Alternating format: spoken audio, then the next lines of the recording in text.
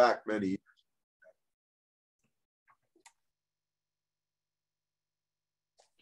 All right. War on the Saints, chapter 8. Yes. Page 194, starting at just below all the refusals. The fighting through period is a very painful time. There are bad moments of acute suffering and intense struggle arising out of the consciousness of the resistance of the powers of darkness in their contest for what the believer endeavors to reclaim. The moment he begins to advance from weakness into strength, he becomes aware of the strength of the evil spirits resisting him. Consequently, he feels worse when fighting through. This is a sign of dispossession, although the believer may not think or feel it to be so. The order of dispossession is not in the order of which the possession took place. The last thing given to the spirits of evil is generally the first to be removed, because light is given upon the experience of the moment, and deliverance from the bondage of the moment is the most urgent need. Sometimes it is the advanced stage of possession with its terrible bondage, which reveals his condition to the man himself. And is not until he starts point by point to fight back to his normal condition that he discovers the depth of the pit he has fallen into, and the slow work of the regaining the liberation of his whole being from the power of the deceiving enemy. The immediate effects of dispossession. The believer fighting back to freedom must not be deceived about the immediate effects of dispossession, for it may appear as he advances that he is slipping back. For instance, when the man is in a passive state under the bondage of the enemy, he may absolutely, regardless of what he is, what he feels, and how he appears, he may be absolutely regardless of what he is and what he feels and how he appears. And therefore, he cannot feel and cannot be touched on these points. But as he fights back to the normal condition, these things become real to him again. And he thinks he has gone back. But the fact that he feels about these matters proves a degree of dispossession, for his feelings, which had become numb, are once more regaining their normal condition. The believer must not be off guard when he knows much about dispossession, because there are new realms of deception, and he must take heed not to confuse ordinary wrestling in the spirit with the powers of darkness, with the manifestations of the workings of their workings through possession. Once again, he must take heed not to confuse ordinary wrestling. We wrestle not against flesh and blood. Not to confuse ordinary wrestling in spirit with the powers of darkness, not to confuse it with manifestations of their workings through possession. The tactics of the enemy during the fighting through period. When the spirits of evil see their hold coming to an end, they never let go until the cause is fully removed. And they continue to attack if the thing they have attacked about still exists in any degree. When fighting through, the enemy has various tactics to hinder the man's deliverance, and will dangle a thing before the mind which is not the true cause of the possession, so as to get the believer occupied with it whilst he is gaining, that is, whilst he is gaining all the time, pouring in accusations. So when it says he is gaining, it's talking about the evil spirit, whilst he is gaining all the time because of believing the deception. Whilst he is gaining all the time, pouring in accusation upon his victim until he is bewildered and confused, the victim. Charges, accusations, blame, guilt, direct from the enemy or indirectly through others. Accusing spirits can say, you are wrong when you are not wrong, and vice versa. And also say you are wrong when you are wrong, and right when you are right. But it is very essential that the believer does not accept blame until he is absolutely sure that it is deserved. And then, not from Satan's lying spirits, who have not been appointed by God to do the convicting work of the Holy Spirit.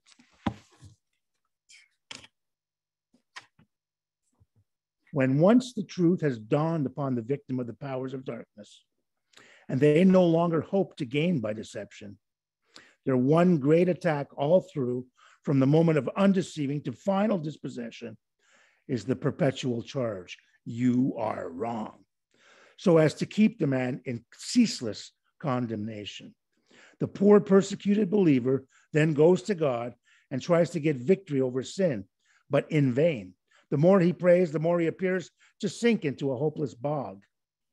He seems to himself to be one mass of sin without hope of freedom, but it is victory over the powers of darkness he needs, and will quickly prove this when he recognizes the true cause of his trouble and lays hold of the Calvary victory over Satan. The weapon of Scripture. In fighting back to freedom, the believer must wield Scripture as the divinely provided weapon for victory over evil spirits. The verses used with immediate effect and giving evidence of relief indicate the specific nature of any attack, showing by the efficacy of the weapon used the immediate cause of the conflict. The believer reasoning back from effectiveness of the weapon to the cause of the warfare. For instance, if the text wielded is that Satan is the father of lies, and the believer declares that he refuses all lies, brings liberty from the oppression of the enemy, it indicates that the enemy is attacking with some of his deceptive workings. Then the believer should not only refuse all his lies, but pray, Lord, destroy all the devil's lies to me. And you see how simple that is. Somebody's trying to come in. I got it. There you go. You see how simple that is. Lord, destroy all the devil's lies to me. It's that simple. All this simply means that in the path to freedom, the deceived believer must act intelligently. He must know the truth, and by the truth being received and acted upon, he is set free. In going down into the deception, the intelligence is unused. But in recovering freedom, he must act with deliberate knowledge. In other words, he goes down passively, but he must emerge to liberty actively. That is, by the action of his whole being. Force must be used against force. There are two aspects of the use of force in the fight against the powers of darkness. One of using spirit force against spirit force when the believer is free from possession, and the second of physical force brought into action against their power or grip of the body. Either of these, the deceiver may suggest as a self-effort and deceive the man into taking up a passive attitude, and thus to cease his resistance against him. When the believer is fighting free from possession, he must bring into action all the forces of his tripartite being, and must know the place of the spirit, the soul, and the body in the conflict. Example, if evil spirits have a hold on the muscles of the bodily frame, there must be effort and use of the muscles to dislodge them. And so in every other part of the being. The believer, therefore, must not be afraid to use force, pure force, which simply means the active use of spirit, soul, and body in their various actions. Evil spirits, by possession, cause the forces of the tripartite man to be inactive and passive. And now, these must be aroused to action against the force holding them. There must be liberation of the physical being from passivity as well as the mind and spirit. The danger of a wrong kind of fight. But resistance, in other words, action of spirit, soul, or body, must not take place of refusal by the will. A man may fight without any result if he does not first refuse. There is an evil fight. In other words, a resistance in body or brain which is due to possession. If it exits, it must be refused. To be clear that the evil force is not in operation, the believer can say, I refuse all evil fight now in spirit, soul, and or body. The believer may be resisting something in himself, which is the fruit of his choice in the past, and which only his refusal or revoking of his past choice can touch in the present.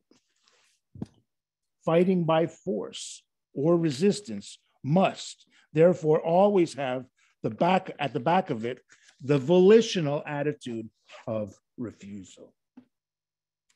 The volitional attitude of refusal.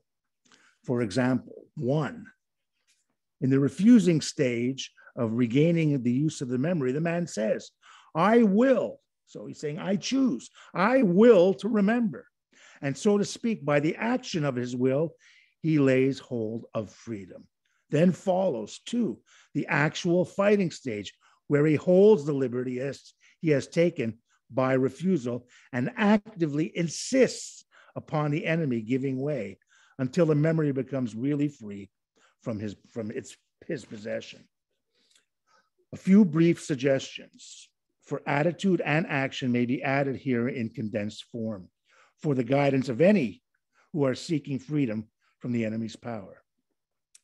1, keep claiming the power of the blood. Revelations 12:11. You want to say it? Pastor Charlie? I had to unmute. No, I had to unmute. I'm sorry. Revelation. Unwell, I was saying, and we overcome them by the blood of the Lamb and by the word of our testimony, and they love not their lives unto death. Amen. Pray for light and face the past. Pray for light and face the past. Resist the enemy persistently in your spirit. It gives the page numbers, 183, 185, 257. So resist the devil persistently in your spirit. Never give up hope that you will be set free. Avoid all self-introspection. Talks about that on 190. So avoid all self-introspection. Do not turn in. Live and pray for others. And thus, yes, absolutely. Live and pray for others, and thus keep your spirit in full aggressive and resisting power. Right. There you are. Again, it may be said, stand daily on Romans 6:11 as the attitude to sin. That likewise reckon yourselves to be dead unto sin, but alive unto God through Jesus Christ our Lord. Resist the enemy daily on the ground. That's our favorite one. Yeah, let me just do the whole sentence. Go ahead. Resist the enemy daily on the ground of the blood of Christ. So James 4:7. Resist the devil and he'll flee. Revelation 12:11. Again, we know we overcome him by the blood of the Lamb and the word of our testimony, and love not their lives until death. Thank you, Lord. Live daily for others. Yes. Outward and not inward. Yes. Live daily for others. Serve. Pray for others. Right. Everything we've been preaching for the last few days in the Romans walk.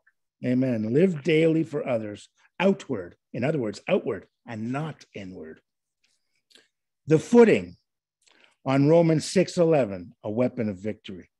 The standing on Romans 6:11 means the attitude of the believer reckoning himself dead unto sin in Jesus Christ. It is a declaration of death, a gulf of death to evil spirits as well as sin. To evil spirits working in, through, for, instead of. Also, you can also add in against, but instead of. There it is right there. Or in conjunction with the man. Let me say that again. Evil spirits working in, through, for, instead of, or in conjunction with the man. To resist the enemy on the ground of the blood of Christ means wielding the weapon of the finished work of Christ by faith. Amen. Amen. In other words, his death for sin, freeing the trusting believer from the guilt of sin. Amen. His death to sin on the cross and the believer's death with him, freeing the man from the power of sin, and his death victory on Calvary, freeing the believer from the power of Satan. Amen. Amen. That's good stuff. It is. A condensed form of the principles and conditions for deliverance from deception and possession of evil spirits in any degree may be given as follows: knowledge of the possibility of deception and possession, admission of actual deception and possession, attitude of neutrality toward all past experiences, spiritual, until the truth concerning them is ascertained. So attitude of neutrality until you know exactly what happened. This is talking about past experiences now. Refusal of all ground to evil spirits. Refusal of all ground to evil spirits. In some cases, the casting out of evil spirits by the authority of the name of Christ. Notice it says in some cases, casting out, you can't cast out deception. So in some cases, the casting out of evil spirits by the authority of the name of Jesus Christ. The believer taking position of death to sin, Romans 6:11. Likewise, reckon ye yourselves to be dead unto sin, but alive unto God through Jesus Christ our Lord. The detection or refusal of all that belongs to possession. The detection and refusal of all that belongs to possession. The understanding of the criterion of the true normal condition so as to gauge signs of dispossession. Roberta's, there she is. Someone got it. Here it is. Active usage of the faculties so that they reach the normal condition. Got to use your brain. Not just your brain, your body, your brain, and your spirit. All of it. The tripart. Yeah. Just read that the other page. Yeah. You know, I mean, even when you start, becoming slothful and just hanging around and just, and they'll say, oh, not now, I'll do that later. Just that kind of passivity, it's hard to get out of. So, but it's activity that puts out passivity, right? Remember, in another brief form of summary of the steps to deliver, and in another brief form, a summary of the steps to deliverance may be given as follows. Recognize persistently the true cause of bondage. In other words, the work of evil spirit or spirits. Choose to have absolutely nothing to do with the powers of darkness. Frequently declare this. Go away, Kat. Not here, not now. Come on, go. Oh, yeah, here. Choose that. Do not talk or trouble about their manifestations. Recognize, refuse, and then ignore them. 4, refuse and reject all their lies and excuses as they are recognized. Now, notice this one. 5, notice the thoughts and the way they come, in which they come, and when, and immediately declare the attitude of Romans 6:11 against the interferences of the enemy. I'll just add this really quickly. When something just flashes into your mind real quick, a suggestion or some vision or whatever, when it flashes in out of nowhere, you know it's not from God and it's not your own, okay? And then you just got to say, hey, no, sorry, you came in too quick. Gotcha. I bind you to the mind of Christ. I bind you to the obedience of Christ. Now get out. That's it. Hindrances to deliverance from deception and possession may again be given here briefly as hindrances. Remember, not knowing it is possible to be deceived, thinking God will not allow a believer to be deceived, saying, I am safe under the blood. How many times we heard, I'll cover with the blood? You got to know what the blood does. There are many things the blood will do, There are things the blood won't do you. It won't protect you from deception. Okay? It won't. I am safe under the blood without the intelligent knowledge of conditions. 4, saying I have no sin to open the door to an evil spirit. Can you imagine? 5, saying I am doing all that God wants, so all must be all right, without seeking to understand what the will of the Lord is. Ephesians 5, 10 to 17. Through 17, proving that it's acceptable unto the Lord, and have no fellowship with the unfruitful works of darkness, but rather reprove them. For it is a shame even to speak of those things which are done of them in secret, but all things that are reproved are made manifest by the light. For whatsoever does make a manifest is light. And that's why it's so important. Wherefore he saith again, awake thou that sleepest, and arise from the dead, and Christ shall give thee light. See then you walk circumspectly, not as fools, but as wise, redeeming the time, because the days are evil. Wherefore be ye not unwise, but understanding what is the will of the Lord, what it is. Amen. Amen.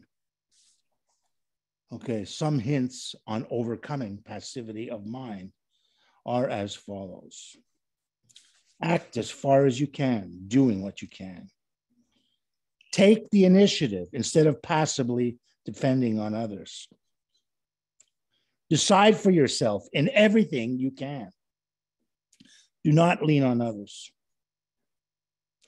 Live in the moment, watch and pray step by step. Use your mind and think. Think over all you do and say and are. The slow weakening of possession as the believer maintains resistance. Hitting column 3. And remember, the column is the one that's back on, what is it, 180, 185, okay? We're talking about the column, the graph, the whole thing on 185. So now we're in column 3. Dispossession, its gradual removal as ground is discovered and removed. So the slow weakening of possession as the believer maintains resistance. The possession by the enemy now slowly weakens as the ground which he held is steadfastly refused and given up. The deceiver fought long to obtain the ground, and the believer may have to fight a long time before he is fully set free. The weakening of the possession, too, is according to the degree in which the ground is removed. And if the man does not, meanwhile, give more ground to the foe, this makes the deliverance gradual. Amen. It is true, but in most cases, the snare may have been gradually woven about him for many years. Film after film may have slowly come upon the mind, preparing for the deception of after years. So, deliverance comes gradual. There it is. Yep.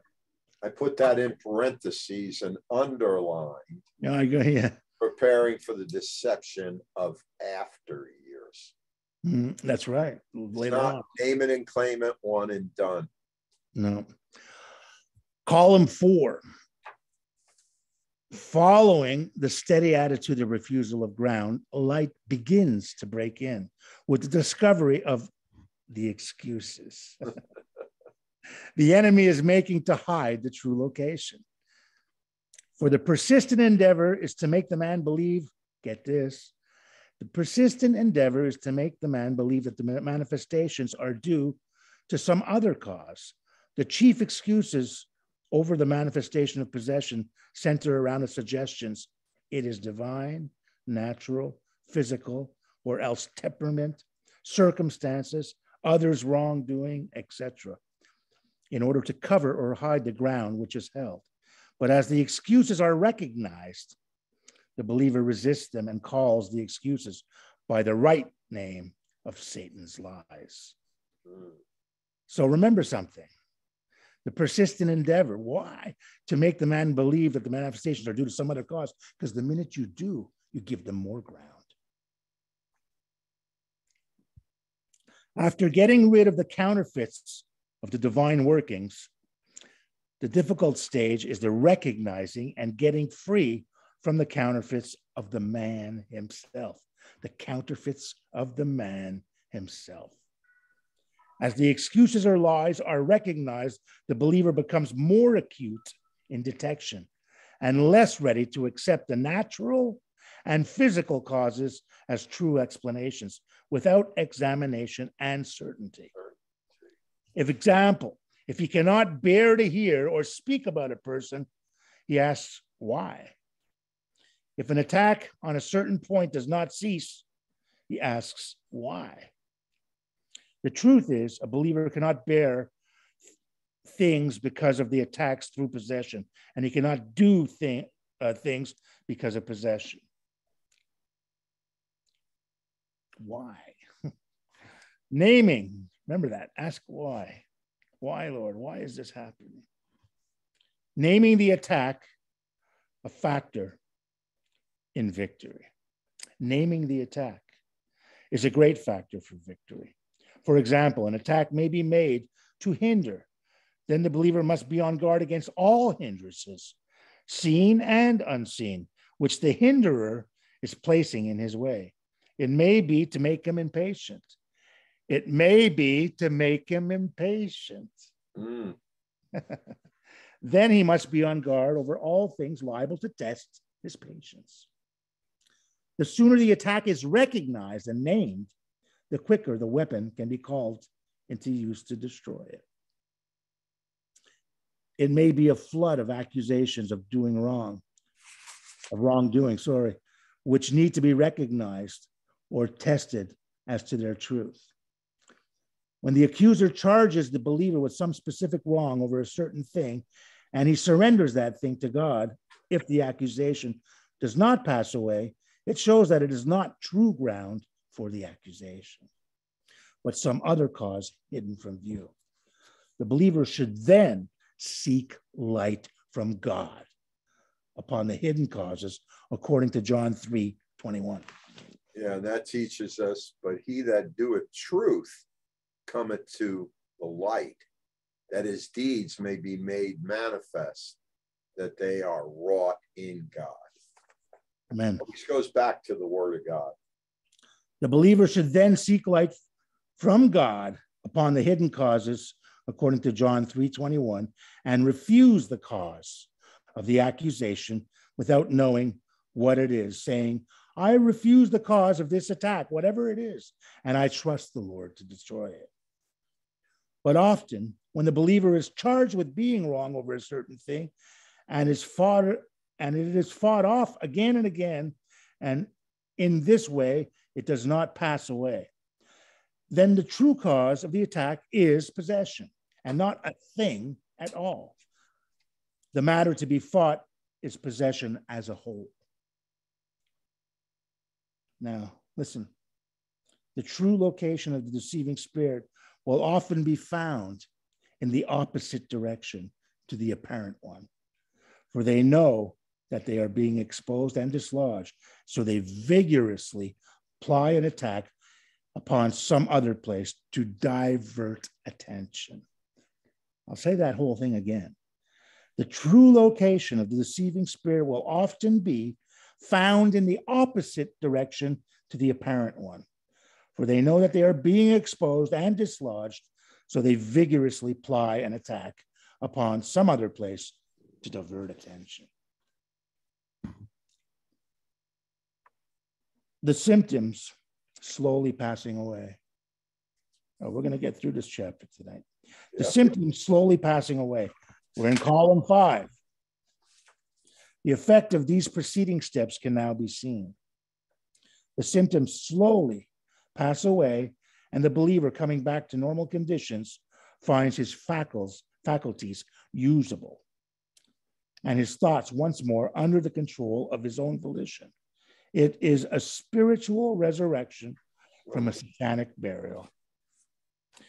Now the one who is being freed must be on guard, not to think it is final victory, or that the deceiving spirits have been fully dislodged because the manifestations have ceased. Nor must he think that when the intruder has been cast out, in some cases where casting out is possible and successful, that he is completely delivered. If there are no actual manifestations, it is necessary to watch and pray as never before. The evil spirit has been exposed.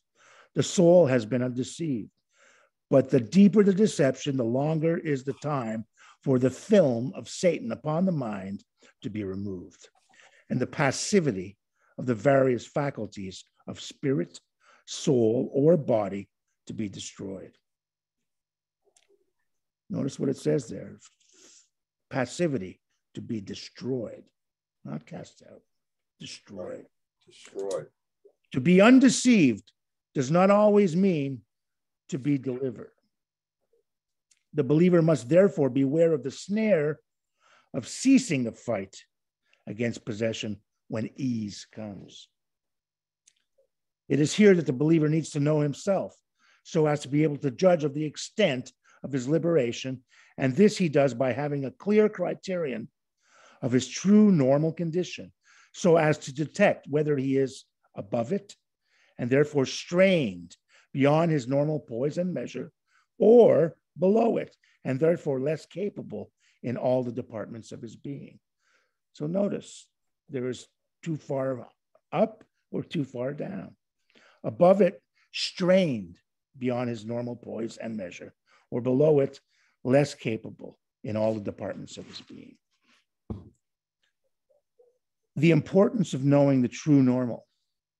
Here it is.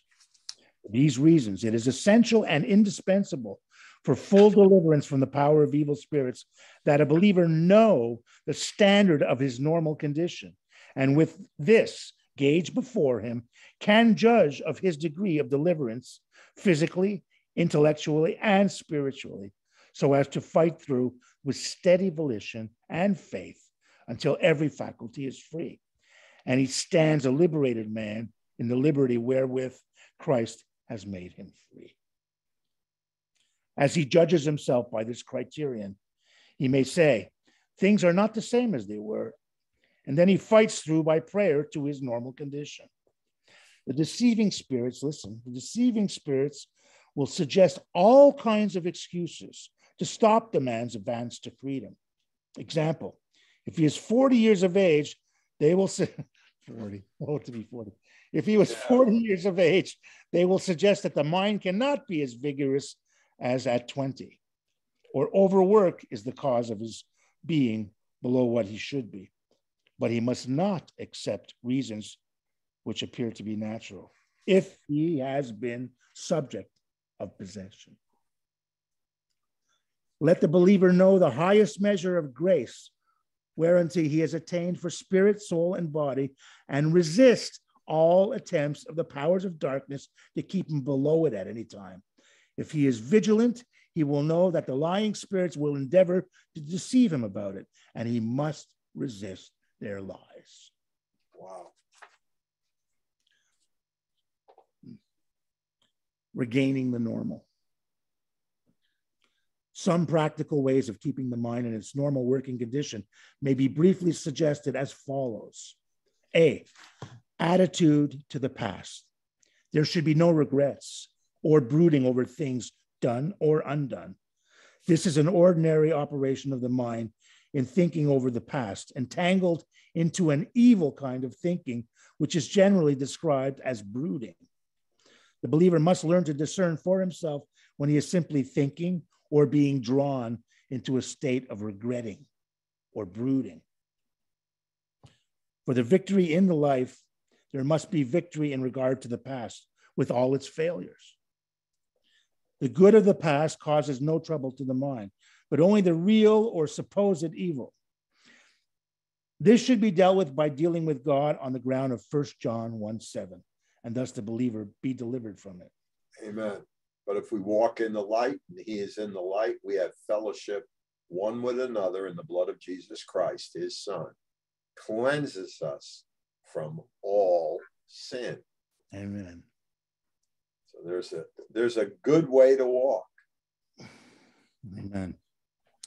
In regarding the normal working of the mind, it needs first to be brought into action and then into balanced action. This is very difficult and at times impossible, whilst there is an evil spirit possession. Possession must therefore pass away before balanced working is restored. The principle applies to every faculty. The attitude to the future. B. The same may be said in the action in the mind in regard to the future. It is lawful to think of the past and think of the future so long as an evil state of brooding brought about by sin or Satan is not yielded to. And I'll say this, anytime you do get worried about what's going to happen, you just got to turn to God and say, Lord, I trust you. I know you will bless me. I know you will bless me. Thank you, Lord. That's it. C, the attitude to evil spirits. They must not be permitted to interfere by the believer seeing to it as no new ground is given, either for possession or for interference. D, the attitude to the present moment. This should be steady concentration of the mind upon the duties of the moment, keeping it in active readiness for use as occasion requires. This does not mean ceaseless activity, for activity of the mind so that it is never at rest can be a symptom of possession. Let me say that again. This does not mean ceaseless activity. For activity of the mind so that it is never at rest can be a symptom of possession. Now we're getting into the regaining of the will. The weapon of the word of God. The believer must understand that the regaining of the facile use of the faculties and the maintenance of the mind in healthy condition after passive surrender to evil spirits will mean a steady fight with the powers of darkness, which will require the use of weapons of warfare given in the word of God, as tried and proved by experience. Weapons, for instance, such as the truth in the text, sufficient for the day is the evil thereof. For resisting brooding over the past or torturing pictures of the future, torturing pictures of the future, resist the devil and he will flee from you when the pressure of the enemy is severe. And other fighting texts, which will prove truly to be the sword of the spirit, to thrust at the enemy in the evil day of his onslaught upon this escaping believer. Now, I got this all outlined here. The steady attitude of action of the will. The steady attitude or action of the will in keeping the mind in normal working condition, free from the interference of the enemy. The believer should maintain the attitude of the will steadily set. In other words, I choose that my mind shall not be passive. I choose to have full control of and to use my faculties.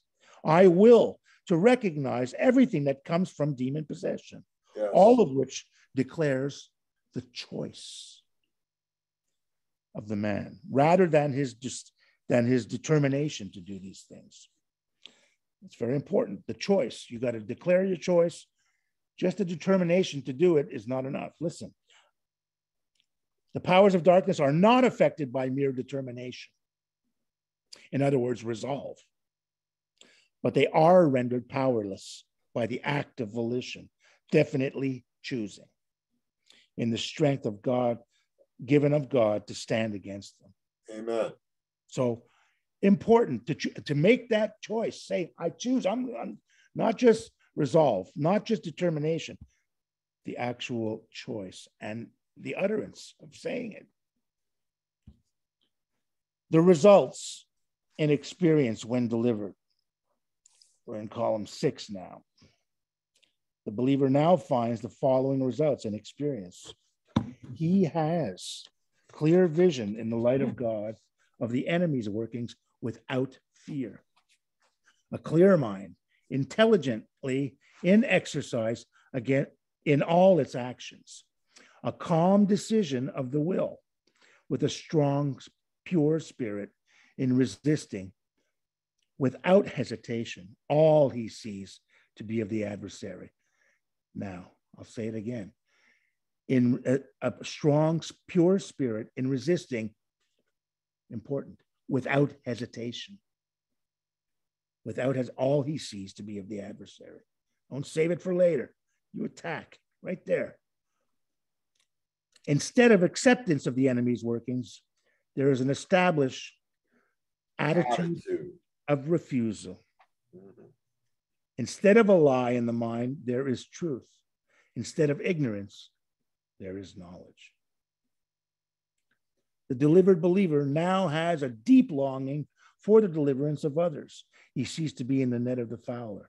Acute insight into the devil's true character in his bitter enmity to Christ and Christ's redeemed. Amen. Past perplexities in spiritual experiences are now clearly understood, and the adversary detected where it was little thought to be had, he had a place. The undeceived one now seeing with astonishment the naturalness of his supernatural workings. That's a mouthful right there. That's a mouthful. Let me say that again. Let me say it again. The undeceived one now seeing with astonishment the naturalness of his supernatural workings. That's the devil's workings. Mm. The man is never off guard now, but always alert, watching against the powers of darkness, whilst relying upon the strength of God. Through God we shall do valiantly, because it is he that will tread down our enemies. Amen. Praise the Lord. Whilst relying on the strength of God, and there is a manifest development of resisting power against the wicked spirits attacking him in the heavenly places, instead of the weak and passive attitude of the past, which enabled them to hinder or mislead him. The steps to deliverance which have been given deal with the practical aspect of the believer's actions. On the divine side, the victory has been won, and Satan and his deceiving spirits have been conquered. But the actual liberation of the believer demands his active cooperation with the Holy Spirit and the steady exercise of his volition, choosing freedom instead of bondage, and the normal use of every faculty of his being, set at liberty from the bondage of the enemy. He that doeth the truth come to the light. John 3:21. But he that doeth truth cometh to the light. We're repeating it. That his deeds may be made manifest, that they are wrought in God. That's the second time we've used that verse. Yes. Evil spirits hate scrutiny, and so work undercover with deception and lies.